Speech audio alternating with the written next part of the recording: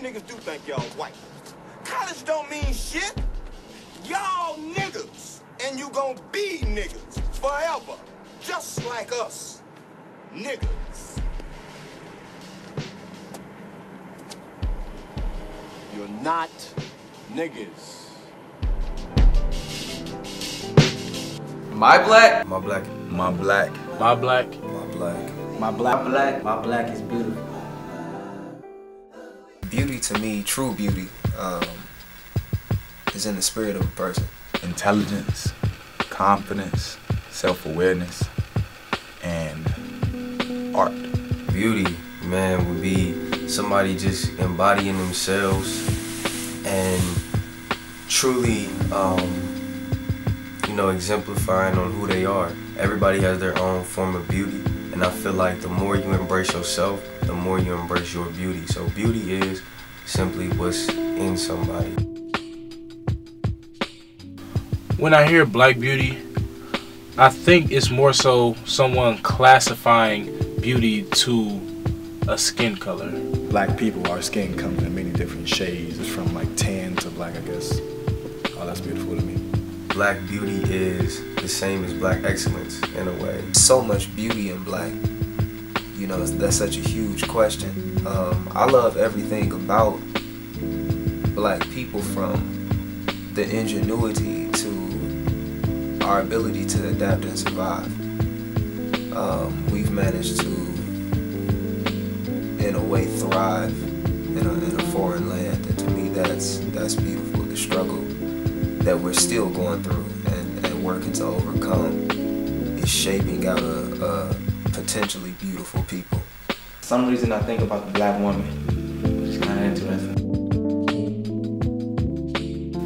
My definition of a strong black man is intelligence. Somebody who can take care of themselves and their family. Make sure that they take care of their business, whether it's for their family, friends, just people around them. Is a colored man that's about his business. Strong black man, there's many definitions. I know I got friends and fathers weren't there for them, but my father was there, and he also helped them. So like, I seen the way it impacted them without having a father, but having a father figure. Well, I think that black men are portrayed as being sometimes as criminals, like we all are thugs, like we are all trying to get away with something. And I think that these media images persist a lot of times to our detriment. We all dumb and we all gangsters. We not all gangsters and we are not all dumb. That we have to be some macho, hyper masculine animal almost. I hate the fact that media portrays and tries to glorify the hood. You know what I'm saying? And when I say that, it's in the music, man. And that's our biggest form of, I guess, exploitation as black males is our music, because most of our hip-hop artists are males, and most of the people that we look up to nowadays are these people that are getting that fast money. And so what comes with fast money is a fast life. And within that fast life is, drugs and all types of other nonsense. It seems like the media portrays the African American man as one who has a lack of knowledge or education or whatever. What we don't do as black men is own up to them, because it can only be called, a media can only report what's being out there. Us as black men, like from my age group, taking that initiative and also accepting that challenge, not being afraid to set an example because you don't want to be called certain this. The best way to help change the stereotype and improve the image is if we portray and sell a different image for ourselves instead of letting a different party or group of people portray us. Today our community we have no idea, we don't understand, a lot of us don't understand, the black businesses that used to be in existence, and we don't care to take the initiative to actually try to invest in more black businesses for our own community. I think if we took a look back at Black Wall Street in our history, it would inspire us to rebuild our community.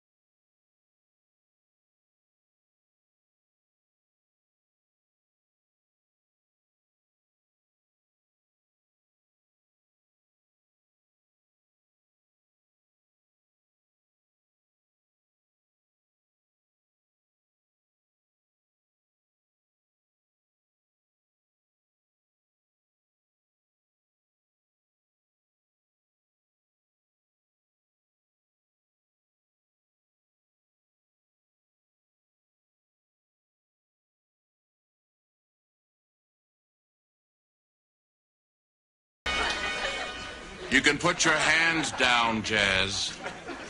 No way. Dude's got a gun. Next thing you know, I got 6 warning shots in my back. I watched the man go down. Like, he just killed him. Period. It wasn't no trying to protect himself or nothing. He killed him. Shots fired. Male down. Black male. Maybe 20. Black revolver, black handgun. Tamir Rice, who was 12 years old, died later in hospital. Trayvon Martin, an unarmed black teenager, was shot down by a white neighborhood watchman who claimed self-defense. It actually kind of disappoints me and makes me feel sad, and it actually angers me a little bit on the inside because it's unfair. It's unfair that black men are classified to being that type of person, or seen as that type of person, to where a police officer or something just have to kill them on sight, to where people do worse things and then they just get off with so much as a slap on the hand. For the second time in as many weeks, a grand jury has found the evidence is just not there to charge a white police officer in connection with the death of a black civilian. The police really could care less about black people, and especially young black men. I feel like we are being purposely eradicated at a phenomenal rate. Frustrated, angry, a lot of things, disgusted,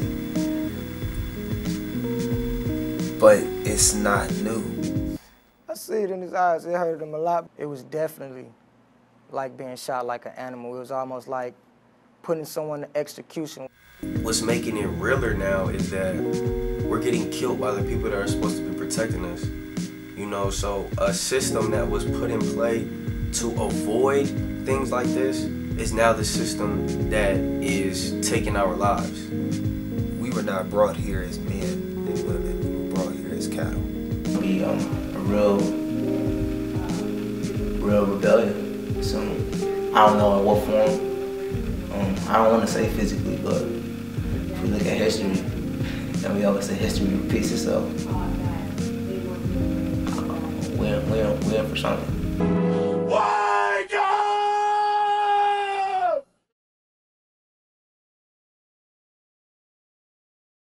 If I wasn't black, I wouldn't be as cool as I was. Like, I couldn't see myself being any other race. We too powerful as a people to be safe. I love being black. I love black people. I believe black people are the hallmark of this entire world. I believe we are the creators. We are the first creators.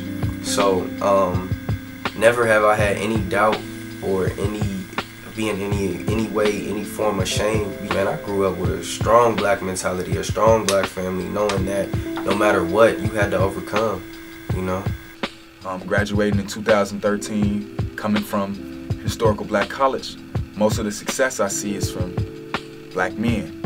And when you get back home, when you get back into the real world, if you don't stay connected and tied into those circles, you can get kind of lost. It makes me feel like, I have a challenge to rise up to because of the way that people view black men in society today.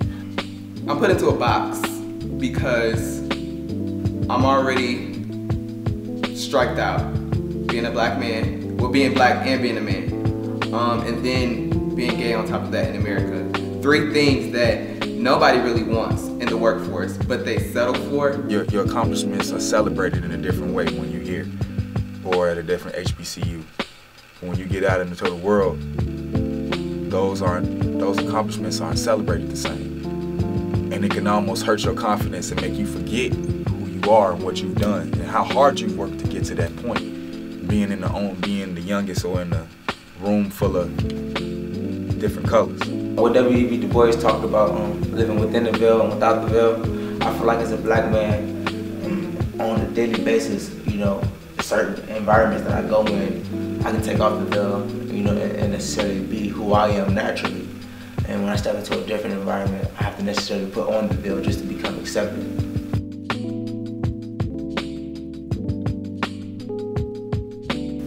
I feel like we all should play the big brother role. Not necessarily saying, you know, do this, do that, because this is the way to go. No. But if you see the next man doing wrong and you know it's wrong, just tell him like, hey bruh, you already know that's trash. I realize that whether I want to be or not, I'm somebody's role model.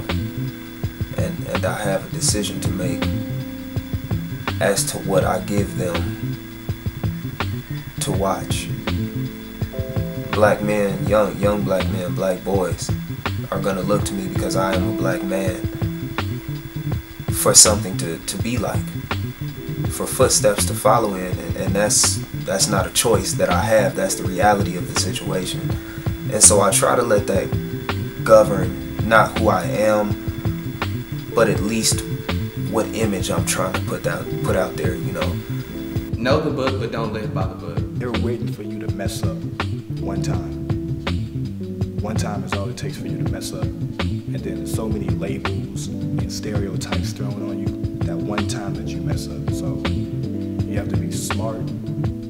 You have to plan each and every move of your life out. You have to be strong, and you have to be confident in who you are. Respect your mother. Respect the woman that's gonna bear your children. Take care of your children. When possible, educate yourself. Doesn't necessarily mean it has to be a 4-year degree. Go to trade school, get a skill, get something they can't take away from you. I'm gonna stand out. But is that a good thing or a bad thing? And it's up to us as black men to remember we're gonna stand out. We're gonna be intimidating, not the intimidating. We're gonna be the intimidator. But that's not a bad thing. You have to use it. You have to learn to, when you walk in the room, that room is now yours. Now you can either use it to your advantage or you can let it hurt you. Shout out to all the black men, of course all the black ladies, the queens. Black men, we kings at the same time, so let's act like kings.